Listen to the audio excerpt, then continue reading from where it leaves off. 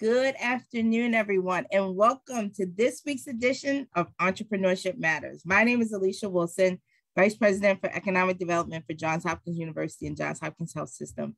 And it is my pleasure to introduce you to two of the biggest names in the apparel business, Justin Shaw and Sunny Lee. I'm going to invite them to come on screen, set us up for an amazing conversation today, and also give you their bios, but not do justice to it. That's why we're going to have this amazing conversation.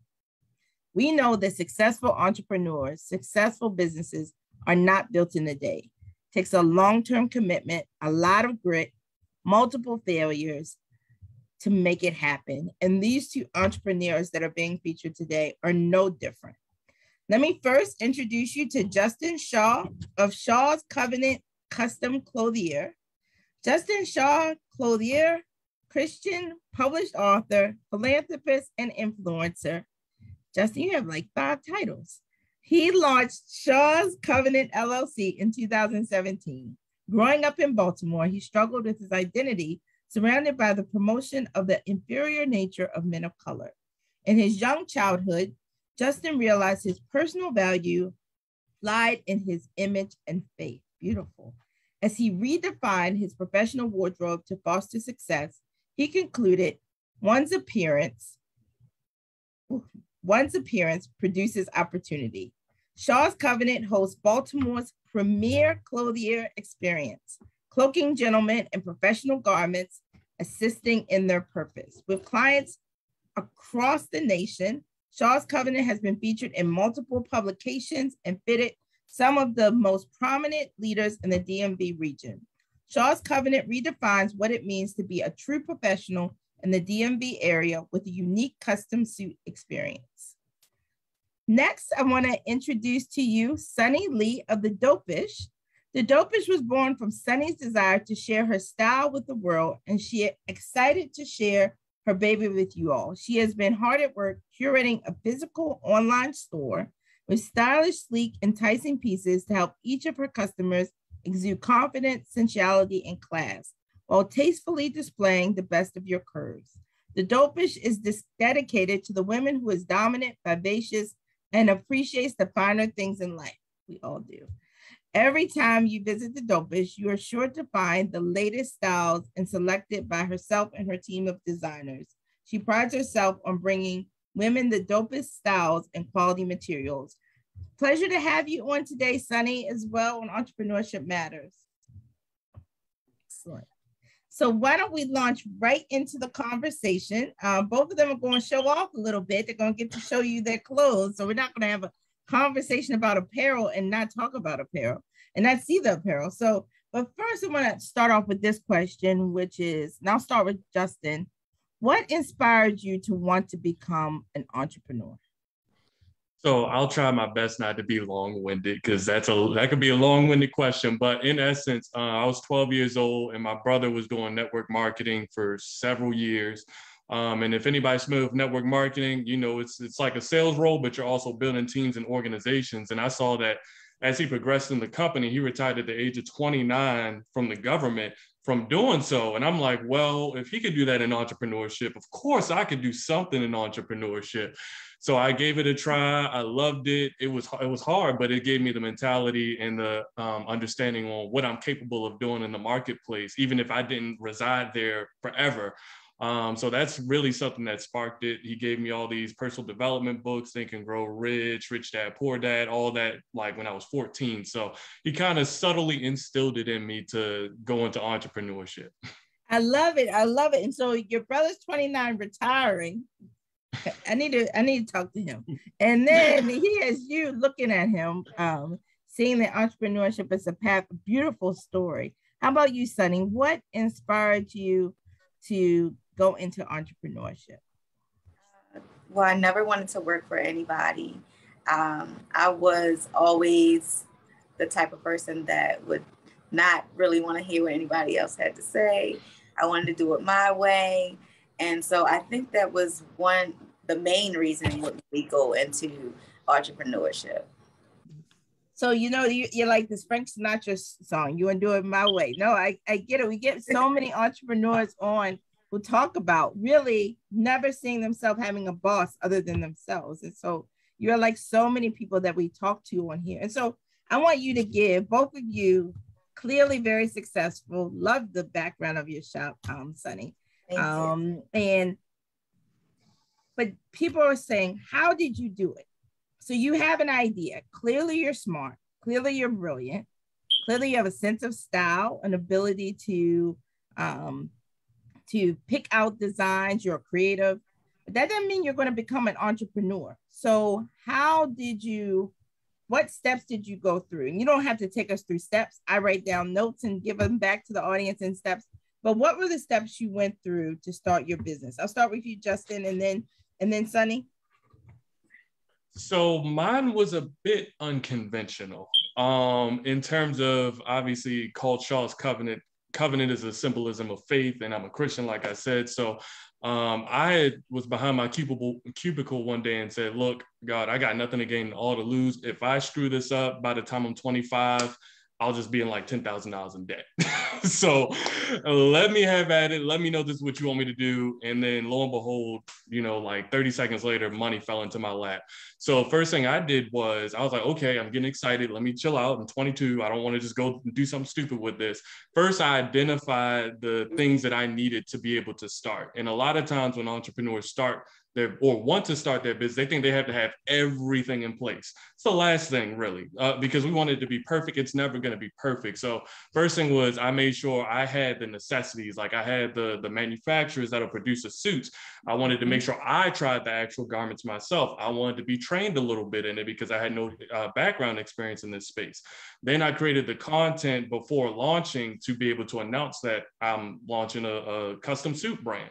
After that, once we launched, I had a system in how I took appointments through a website, scheduled a consultation call, figured out how I wanted to do my sales presentation, which was me coming to their house, serving them drinks, playing music, and picking out every little detail to their garments and creating a full-blown experience for them. Then I thought about the order fulfillment process and things like that. But all these things weren't perfect. They were all through trial and error because I thought I had it all set, but ultimately I stumbled along the way. And that's the only way that you get to success, which is always a journey and not a destination. So that was my way of doing it. But ultimately, as I continue to grow, I just know that you have to continue to refine your processes, systems, your passions, what drives you, because passion isn't a strategy. You actually have to have tactical processes in place and the resources to be able to get to the next level that you want to. Because if you could get there, you would already be there. You need the people in the network attached with you. Love it, love it. Passion isn't a strategy. That's somebody can quote that. Shows up on a t-shirt. They should give it to you. Let me give you. I have 9 points you talked about. First, you prayed about it, and really, and really thought that through. 2, we'll get into this, but you said money fell into your lap. My eyebrows probably went up and like, what does that mean? But may that happen to all of us. 3, you got started and really talked about really thinking about how you were going to do process improvement in real time. So how are you going to do process improvement while you're engaged in the work?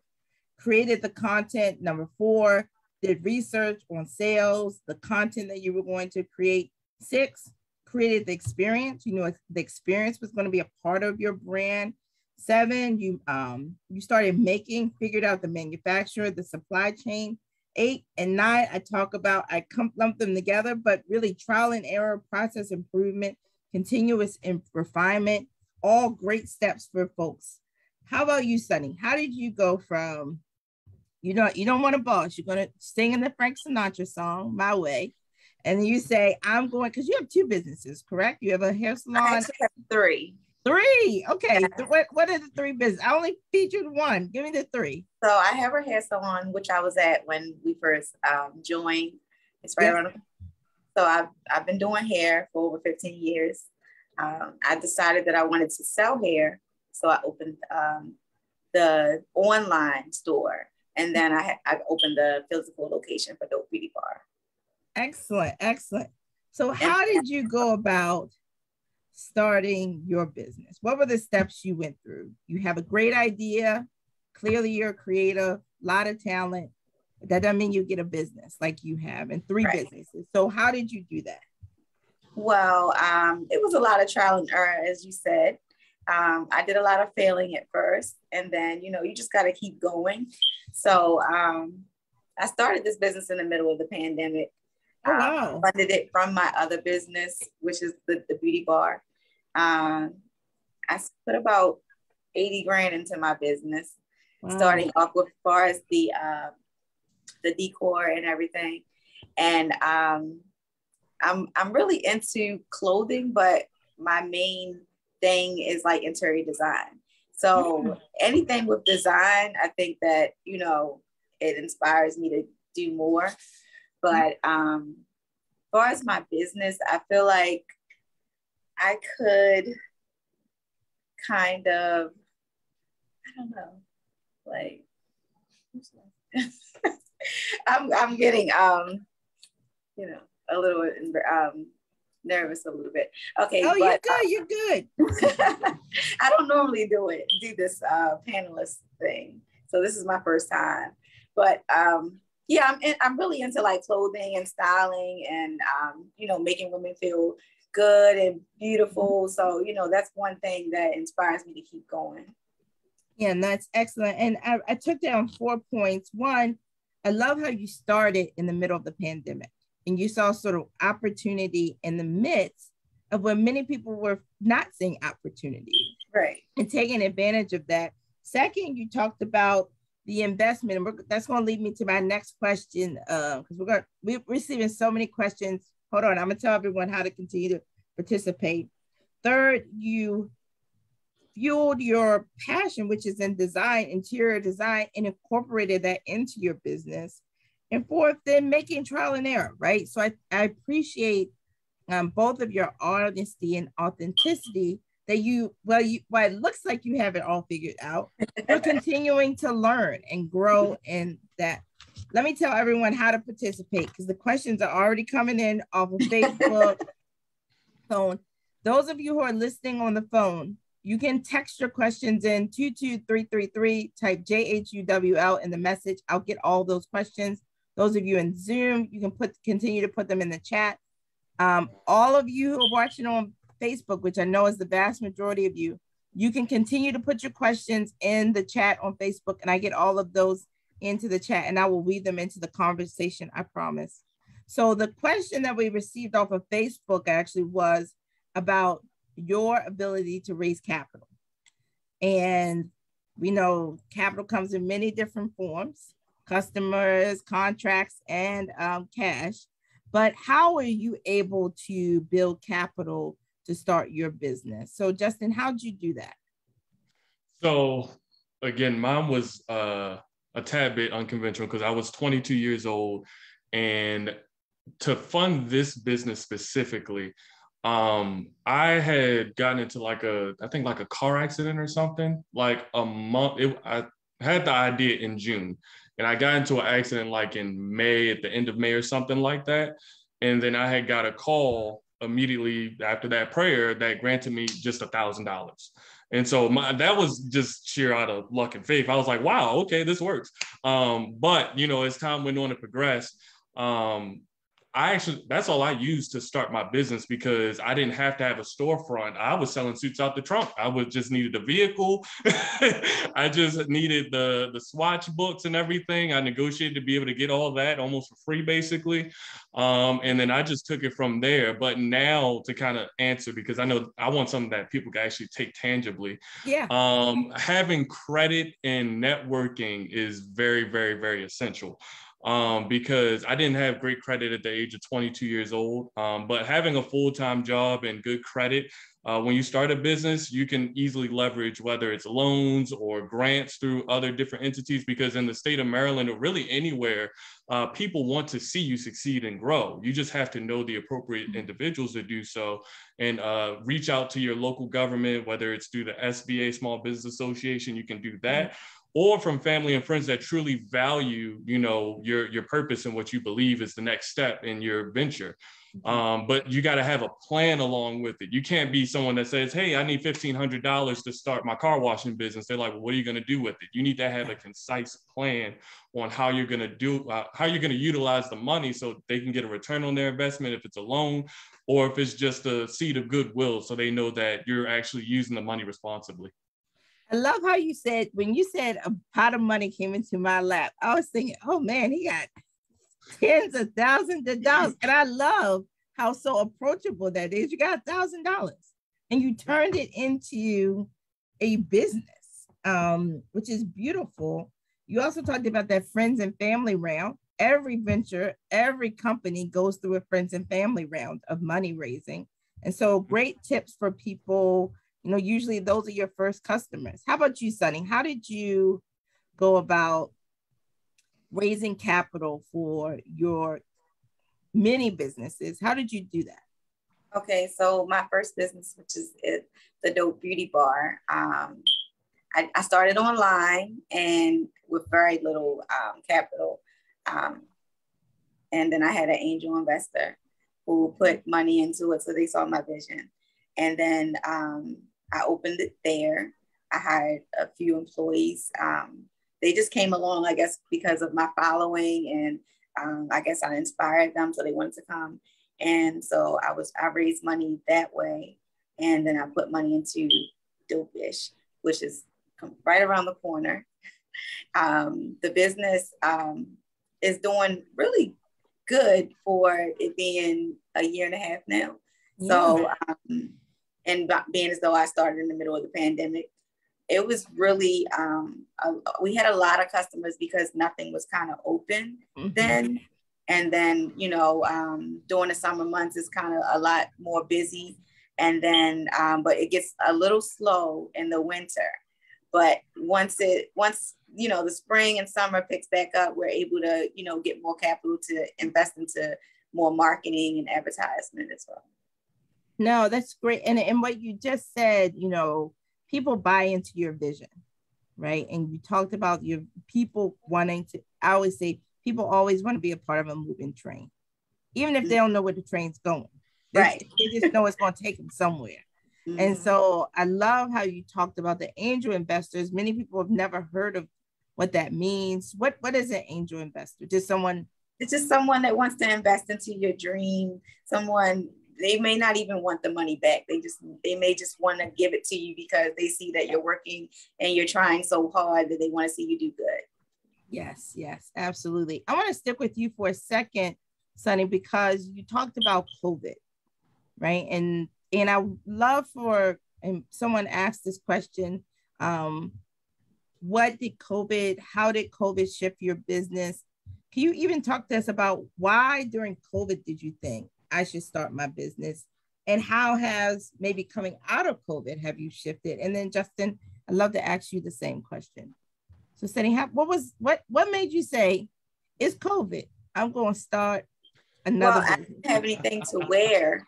You have anything to wear. All right. Everything was closed. And I was like, you know, this is weird. Like, you know, people still need loungewear, you know, to be in the house, you know. So, and then that was a good time because nothing was really going on for me to really put the time into building what I actually want. So when I got this building, it was like, no one even probably paid it any attention. So, you know, I have like a big imagination. So it took me about 2.5 months and some, like about 2.5 months to get it going. And then I had a big, what was it? Grand opening. Yeah, I had a big grand opening and like, PNC Bank, well, my girlfriend from PNC Bank, she helped me with it a lot, brought a lot of people out, and we raised a lot of money during the grand opening. So that kind of motivated me a lot to really keep going. I invested all the money back into my business. And I think as long as you don't spend your capital and you stay put to your business, I think that the business will keep growing. I think that if you go in and you try to look good and do the same thing, it's not going to happen. You have to really focus on, the fact that, this is what I love to do anyway. I think that I can still wear. Oh. There's a guy outside saying sunny. Hi, I'm on a Zoom meeting. Oh my God. I'm sorry. It's okay. You're really in business. You're in business. So we completely understand that. I love what you said, though. I love what you said about how your own personal, you knew that people wanted to do that. People wanted those clothing. And then your point about reinvesting in the business even ties into the capital, because you could spend the money. And then you wonder, how is your business not capitalized? Exactly. So I think that a lot of people, instead of reinvesting into their business, where they fall short is that they'll go out and try to look like it's making more than what it is. Yes. So instead, I just try to put everything back into the business. I don't spend any of the money. I don't pay myself for this business until I feel like I get to the point where I'm like completely straight, where, it can basically run itself. I can get more employees and, be able to, create more jobs and stuff like that. So. Yeah. No, absolutely. Absolutely. Great points you just made. And no apologies necessary. We know you are running a business, so that is fine. People are going to come in the door. Good problem to have. Good problem to have. That's good. That's good. But you have customers. How about you, Justin? How did COVID shift your business? How did it change your business? You going to people's homes, so that may have completely shifted. Yeah. So, people were typically running away from having a storefront space during COVID. But I had to get one because I couldn't go into anyone's home. They didn't feel comfortable with it, which I completely understood. I'm like, to be honest, I didn't want you coming in my house either. Right. And so at first I was like, yeah, but I don't want the overhead and all that other stuff. And I didn't want to have where I had to be in here in certain hours and all those different things. But I realized that I set the rules, and I'm like, I can do by appointment only. And I struggled to find places where I can meet clients in between. So I used to try to meet them in like apartment complex clubhouses and these different places. And I'm like, yeah, we could meet somewhere. But then some people would catch on and be like, you got to go. But, so I ended up reaching out to my realtor to find out where I can lease a good space. And fortunate for me, when I found the space, it was $1 a square foot because of the pandemic. And, I'm almost right here by the harbor. So it was like a ridiculous steal.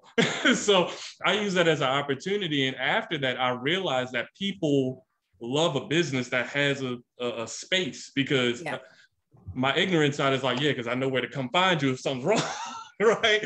But on the other side, it makes them feel like this is really a business. It's a proof of that you're actually a company and not just like I'm doing this in my house type experience. And so through that, my business actually grew exponentially in the middle of the pandemic. So where most people were afraid, I was probably doing the average growth rate that I had is 88.5% year over year since I've been in business. So that in 2020, I believe it was 116%. If I remember correctly. So in the middle of the pandemic, even though I was closed for like 4 months, I made it all back in like 2 months after that and just kind of took off from there. That is beautiful. So beautiful and so inspiring for you to relate that, because sometimes people think like in the middle of the storm, there's no sunshine, and there is sun in the middle of the storm. I love for both of you to talk about, and Sunny, don't worry about people walking in front of the camera. That's okay. You're in the store. So let's get to this question of, how did you build your clientele? That question has come in a number of different forms from the viewers. And so how did you build a following? Because clearly there are many people that have a store. There are many people that have companies, but the differentiator is, do you have people buying? Right. Is there clientele? How did you do that? How did you build your clientele? I would say online, because I have an online presence. On my personal page, I have almost 500,000 followers. How many? So almost 500,000. You have 500,000? 500,000. So I didn't have a really hard problem. You should have broadcast on your page. I didn't really have a problem with getting a lot of customers, because people come here from like everywhere to come see the place. I was always really stylish. So, all you gotta do is put it together and they're like, oh yeah, I want to see it. Like, I love it. So sometimes you're just selling the look. If you focus on selling the look instead of selling the product, you'll be fine. Yeah, and you're right. People are looking for like the look. And when they find a style or a designer or a store where they love the product, I go to certain stores because I like the product, I like what they sell. And so you're right. Then 500,000 followers is also a good problem to have. Yeah, I a lot on my personal page to bring the traffic over to the Dopish page. So we are currently at 4,000 followers on the Dopish page in 1 year. So wow! Congratulations to you too. Just huge, so inspiring, both of you. How about you? How did you build your clientele, Justin? Everybody wanted a Justin Shaw special. I see the guys, they wanted to wear Justin Shaw. It's like it's the new thing. So how did you build your clientele? So I have 10 million followers. No, I don't. I don't have that many. No. I'm not as fortunate as Sunny to have that kind of following. So, I started when I was 22 and I'm out here trying to sell multiple $1,000 suits. So it was, I'm not gonna lie, it was hard. But for me, I am a person that I'm always gonna figure it out. So for me, I just went back to what I knew from network marketing. I'm like, look, you got to prospect, you got to be out there, you got to meet people, you need to sell it. So for me, I was in a networking event or a happy hour 4 or 5 times out the week because I got to meet somebody. As a husband, I'm like, look, you got to provide. You out here doing this business is great, but you got to come back home with something closing. Yes. So I would network very heavy, learning and studying who my real market is. Because I started to realize over time, I'm like, okay, it's great. I'm going to all these networking events, but is my client truly here? So I started to identify who my ideal model is as a client, so I broke all those down and I said, okay, how do they think? Where do they reside? Do they hang out at Harbor East and Lock Bar and the Bygone, or are they at the Center Club, or are they at the Country Club instead of going to, Joe Schmo's networking event, that's $20 and you're meeting, the nature of business, I have to meet people that make at least 80,000 and up, right? So that's the only time I know people are actually going to be in that space. So I have to end up connecting with people. And then I also do something what I call tap rooting. So another network marketing tactic where when you meet an individual, you make sure you can add value back to them and you nurture that relationship, even if they can't become a client, because they'll know somebody that can be your client. And so through that, my dad was a salesman, so I know all the things, y'all. Yes. Yeah. So I'm all about networking because I know I have that kind of personality. Fun fact, I basically got fired from every job because everybody thought I was I was very charismatic. They thought I was flirting with everybody, but I'm just a charismatic person that got along with everybody. And so I'm like, I'll just use what I identify as my strength and what they identified as my weakness to my advantage. And so I ended up just using my personality and networking capabilities to kind of build my brand. And now I'm tapping into actual marketing tactics that are bringing in leads on a daily basis where I don't even have to do that as much anymore, on top of several referrals that I get them on. I like what you just said, because there may be somebody else there out here who's getting fired from every job they have, but the weakness that they're seeing could be your strength in another vein. And so it's not your charisma allows for you to make connections with those you're working with and build a clientele. Love it. Sunny, I've got to get to this question, which has come a little bit farther down, but I'm going to give it to you now. I'm going to give it to both of you. People are asking, where is your store located? So where are you located? So I'm in the middle of Federal Hill on Charles Street. I don't know if everybody heard about the Watershed, but it's like 2 doors down. I'm right next to Insomnia Cookies. So I'm like, it's a lot of foot traffic here. We get anywhere from like 600 to 1,200 people a day that walk down the street here.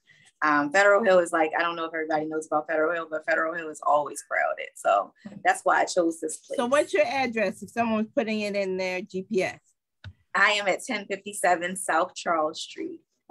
1057, and that's your clothing store. And where's your hair salon located? So it's 1 block over and 3 blocks down, 1459 Light Street.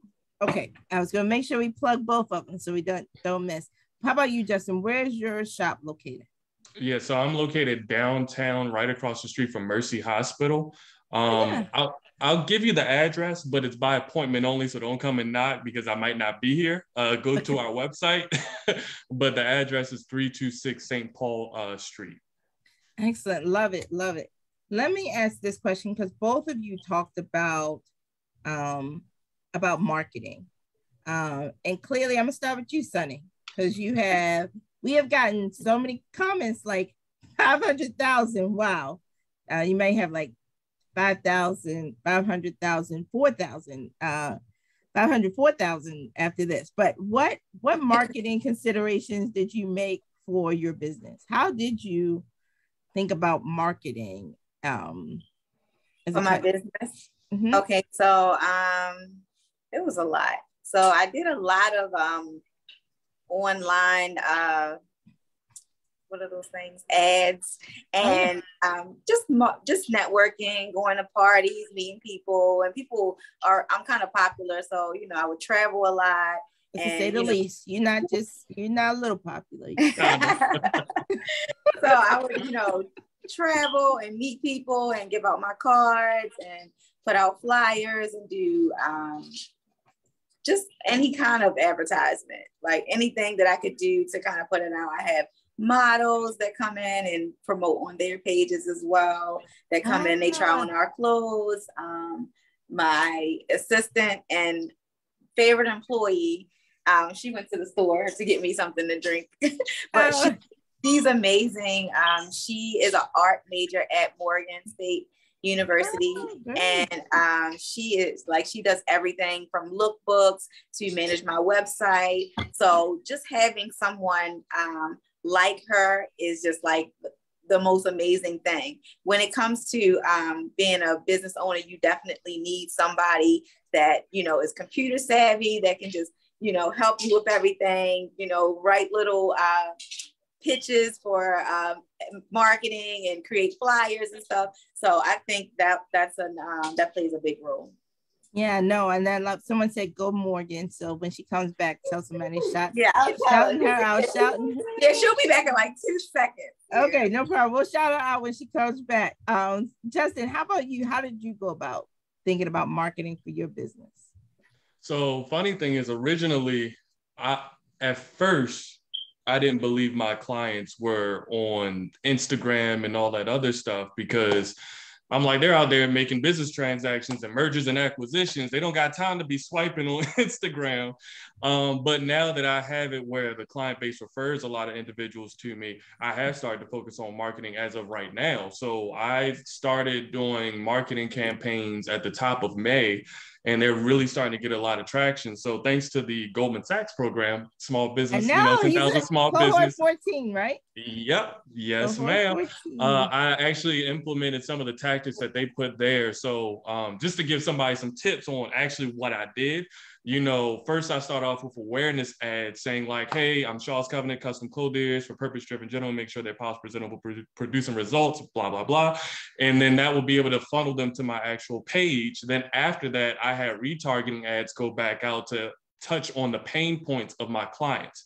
And I have 2 different audiences that I talk to. I talk to wedding clients, and I also talk to what I call the corporate gentlemen. So those are the people that come back and buy a bunch of stuff like back to back. So I created 2 different types of ads for both of them. And then I created landing pages and email campaigns to funnel them into the emails. And then I started creating surveys and all these different engaging portions, because I know that it takes roughly 10 to 14 touch points to be able to convert a client in my space. So I have to constantly be in their face. And so from that, by the time I get to that 10 or 14th touch point, I know I can say, hey, schedule this discovery conversation with me so I can learn how I can assist you in developing your professional wardrobe. And then from there, you know, I take care of the rest through the sales process. So it's really leveraging where you believe your client truly is, whether it's on social media and newspapers or wherever, and marketing in that space and actually vending in the places that you believe they're going to be at. I love how you just said that. I have one of my mentors' son who's like a little brother to me, NFL, and they all get custom suits, right? They all, it's so like thinking about where she buying a whole lot in that shop. Sonny, I've seen 4 outfits go past the screen, so she buying a lot today. Oh, you're on mute, Sonny. Yeah, you're on mute. She actually just came from my other shop and purchased a custom-made wig as well. So she's buying. Today is a buying day for her. I love it. I love a buying day for her. It's a buying day. I love it. Let me ask this question, which both of you just mentioned, but about building your teams. And so, Sonny, you talked about the young lady. Give us her name again so we can just lift her up. Her name is Alina. Alina. Okay, so Alina is on your team, a part of your team. How do you go about building your team? And what's your approach to adding people? Because you can't do it alone. Right. You know, you may be the face, you may be the person who's out front, but every great person has a team behind them. So what was your approach in building your team? Well, I definitely try to hire people that's more geared toward what I need done.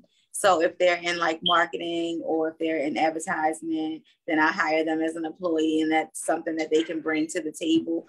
I don't like hiring anybody who's just going to sit here and babysit, because I don't need a babysitter. So if you're coming on to my team, I need for you to be working, ready.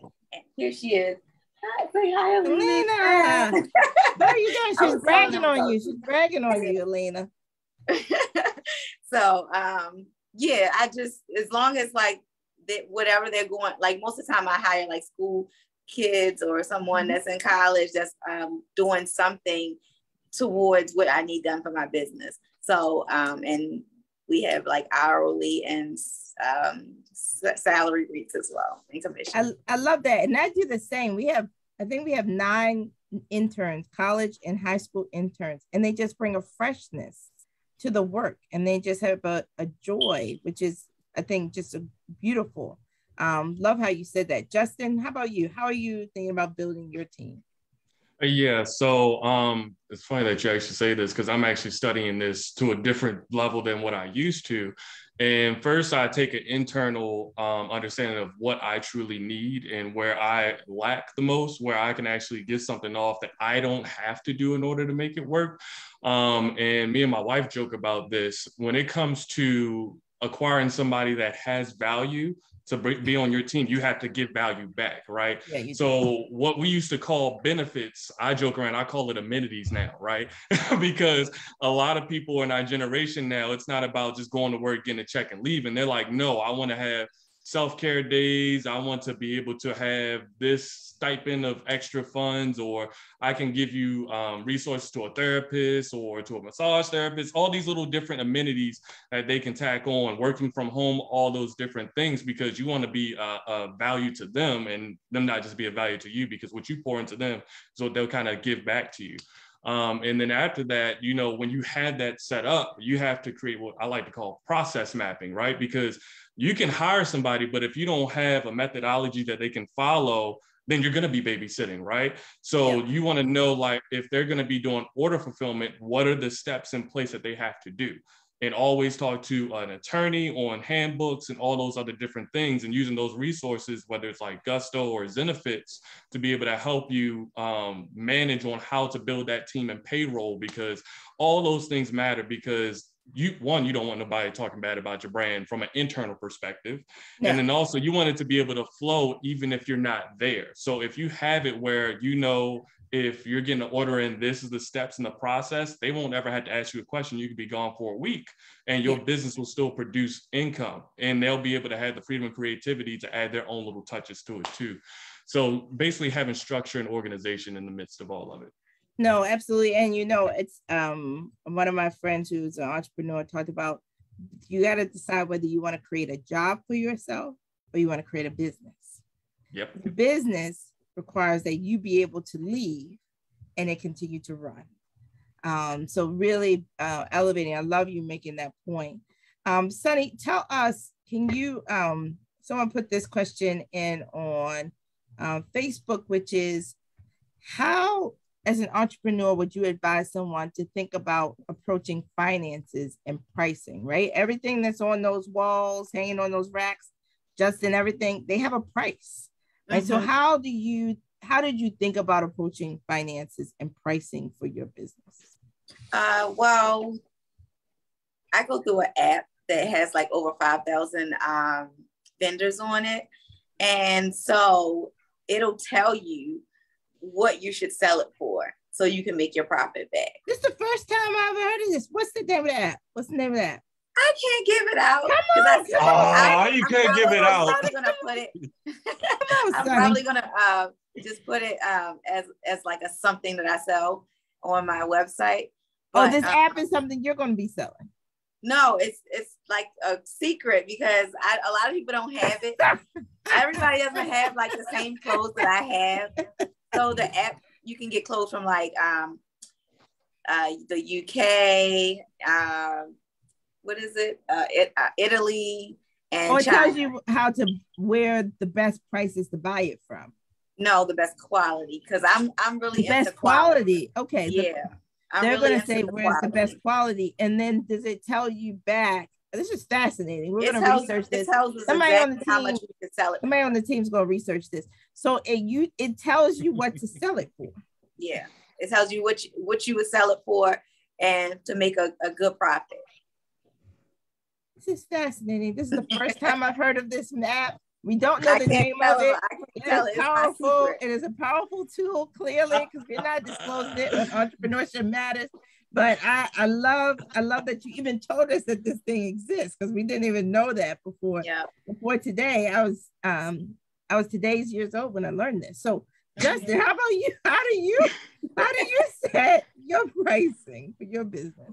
Right. Okay. So I'll try not to be long-winded because I have fun with stuff. You have an app too? Oh, so I mean, I have an app, but I don't use it. But it's so okay. So for instance, I don't use this app, but it's called Cost Margin.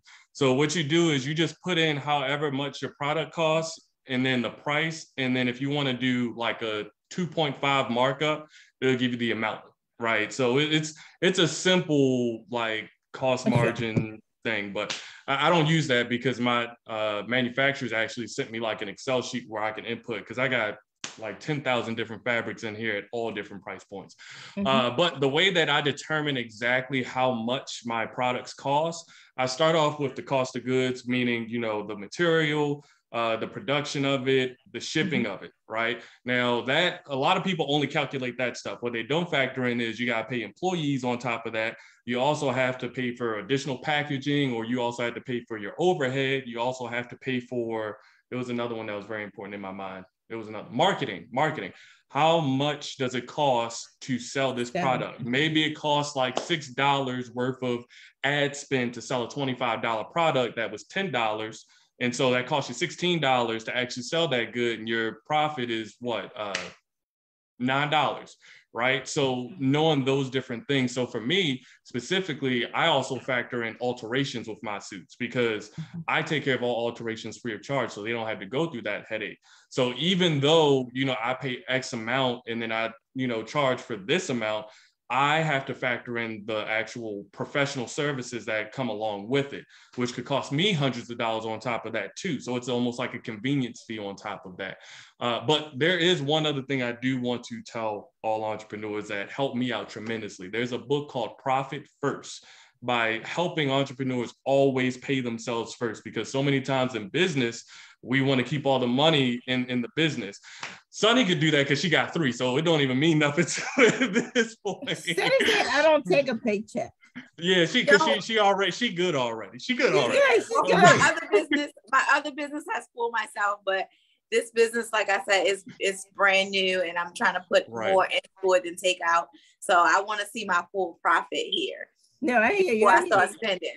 No, yeah, and so with profit first, they actually teach you how to divvy up your money. So the cost of goods, your market, your business expenses, your personal pay, which is actually what you pay yourself for the work that you do in the business, and then of course your profit. And so at different stages, whether it's $100,000, $250,000, $1 million, there are different tiers to it, to how you allocate that money to each portion of your business. So you can scale, you can take care of your family and all those other different things. So it's called Profit First. Excellent, excellent. I love that book you just mentioned. Let us all do a little bit of a tour of your shops, if that's possible. Or so, Sonny, I know you drink it, so don't worry. I'm gonna give you 2 seconds to get ready for me, Sonny. I'm gonna go to Justin first, then I'm coming to you, Sonny, to show us some of the fashions that people buy. Clearly, they're buying a lot in your shop today. Justin, show us some of your suits, some of the things that you make. Suits for women? No, just suits for men.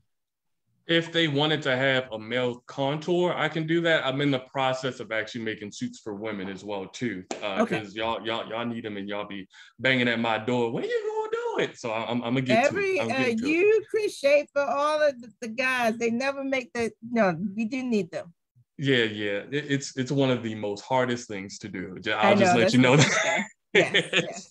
So real quick, I have a few, and I'm gonna show you the swatch books, and these are actually some of my personal suits. So first, you got this burgundy jacket really with a peak lapel.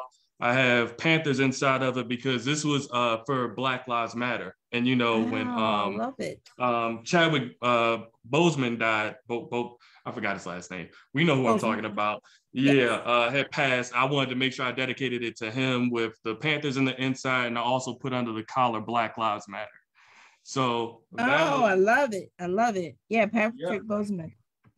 Yeah, and then this is actually a suit I made for a groom that was a husband that was renewing his vows for 20 years in Vegas, and I had flew out to him for him to actually wear this for his wedding. So he got this really nice suit, of course, with a paisley, et cetera, and then he also paired it with these kind of like golden trousers as well. And then just so you guys can kind of see. Yep, drop something. You don't worry about it. These are the swatches they actually select from first when it comes to designing their suit, because obviously they're not made the second they're here. So they get to select from here.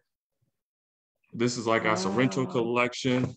And then lastly, I mean, not lastly, but this is all I'll show because we'll be here all day if I give you the full presentation, but this is the linings that they can pick from as well. So, isn't that beautiful? Yep, from wine glasses, poker, cigars, the bodega. I mean, any and everything is in here that they can do. So there's a lot of different options that they can pick from. I try to make sure I minimize the options so I don't overwhelm them, because you could be in here all day trying to pick out some stuff. No, so that's just everybody's saying, wow, beautiful, beautiful, beautiful work.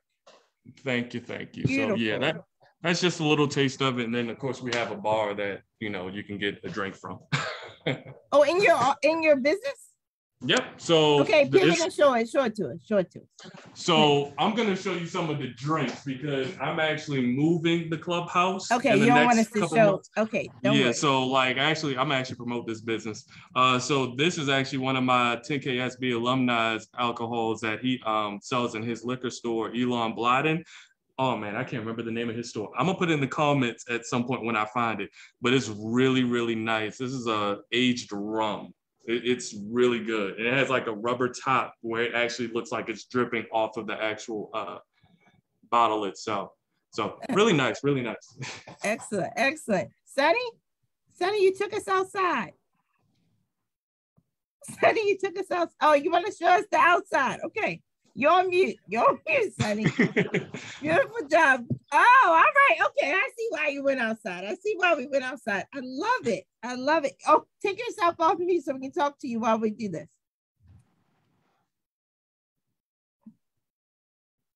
Can you come off mute, Sonny? Excellent. Beautiful store. Isn't it beautiful? So beautiful. And so what size, Sunny, can you come off mute? What sizes do you have in your store? Ooh, oh, okay, here we are. Let me turn it around. I'm trying to turn it around. I'm sorry. Oh, no, you're fine. We're able to see it. Okay. What sizes do you have within the store? We have extra small to 3X.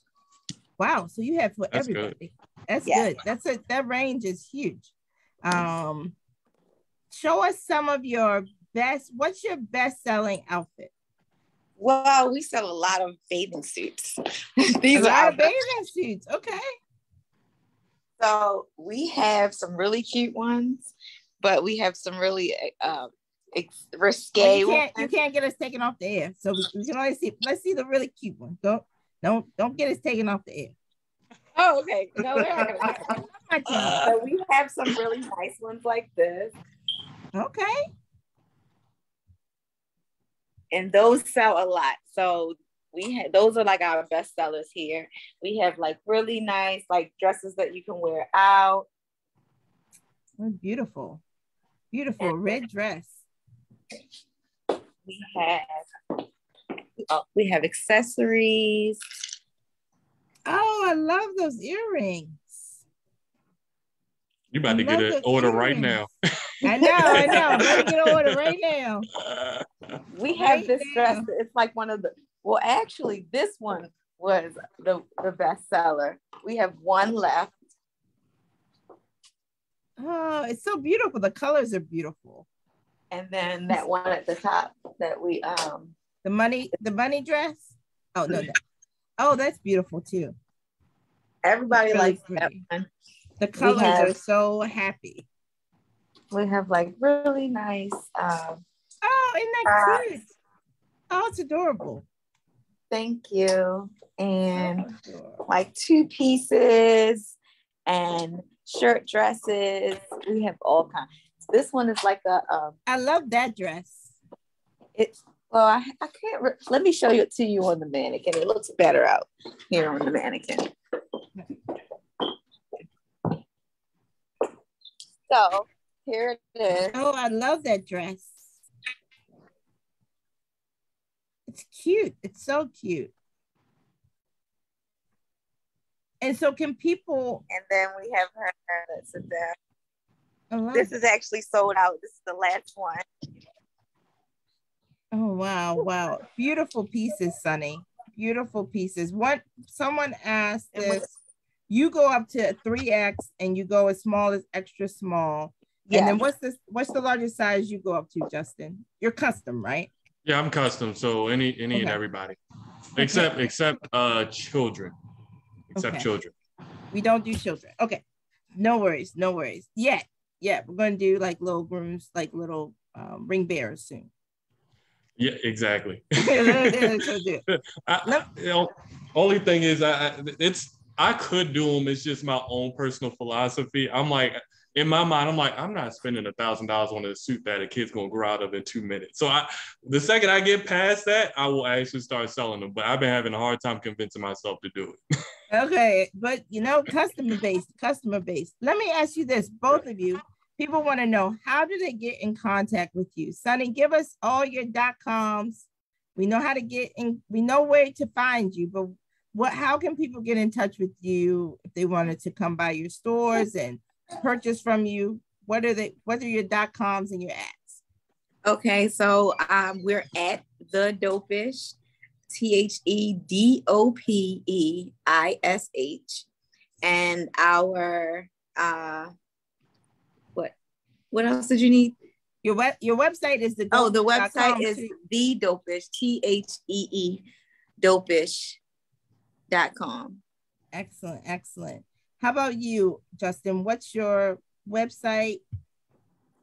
So everything is Shaw's Covenant, SHAWSCOVENANT. That's on Instagram, Facebook, LinkedIn, Twitter. The website, shawscovenant.com. And then my personal is Classic Man Shaw. Let me say this. Both of you are so inspiring. We are so proud, so thankful that we had you on here. And I'm going to claim you. Your best days are still ahead of you. And your yesterdays have been very good. So tell us what's next. What should we anticipate on the horizon? Sunny, I'm going to start following you. So it'll be 500,001. Maybe two of us. So what can we expect next? What's next from you? I want to definitely open up another Dope-ish. I'm not sure what area. I think I want to go to another city, maybe Atlanta, or Miami, somewhere like that. But that's what's next for Dope-ish. I want to do like a billboard. I want to do some more marketing advertisement. I want to build a bigger team. I want to have like more models, just, expand basically. We're so glad you started in Baltimore. That's a beautiful thing. Great things come out of Baltimore. And so really, really exciting. Whatever you have in your mind, I believe you will set out to do, because you're doing amazing things. Justin, how about you? What's next for you? What's next on the horizon? Yeah, so actually right now I am transitioning out of Baltimore to like the PG area, because a lot of my clients come from Northern Virginia, DC, PG, and then parts of them come from Baltimore. So I'm trying to meet everybody in the middle. But in terms of long-term, or somewhat long-term, next 3 to 5 years, I'm actually going to create this into more so of a social enterprise, almost like a country club type experience, where we're going to buy acres of land in the middle of nowhere, build it out, have it where you have a bar, you have the restaurant experience, you have the clothier shop in the front, wedding space, venue space, driving range on one side, golf course on the other, overlooking lakes. And we're already working heavy with the team to be able to develop this kind of vision that I have, that I've documented and all this stuff. So we're building and trying to make sure everything is intact right now. So we had the opportunity to expand cigar lounges, blah, blah, blah. It's a lot, but it's going to be Justin and Sunny, when y'all are looking for the capital and the investors, please look at all of us as investors in these big businesses. I believe in both of you. So beautiful, beautiful work. Thank you. It's been a pleasure. Let me wrap us up, and then we're going to head out. I know you're going to a graduation, Sunny. Justin, yes. Well, congratulations to whoever is graduating. Thank you, my nephew. Oh, wonderful, wonderful. Everyone, tune in next week for more Entrepreneurship Matters. We're going to have 2 entrepreneurs in the salon industry. You don't want to miss it. Follow us on JH Connects on social media, Instagram, Twitter, and Facebook. Thank you to our community partners, Johns Hopkins University, Johns Hopkins Health System, Hopkins Local, the Mayor's Office of Small Minority Women-Owned Business, the Goldman Sachs 10,000 Small Business Program, and Bloomberg Philanthropies. Thank you, Justin. Thank you.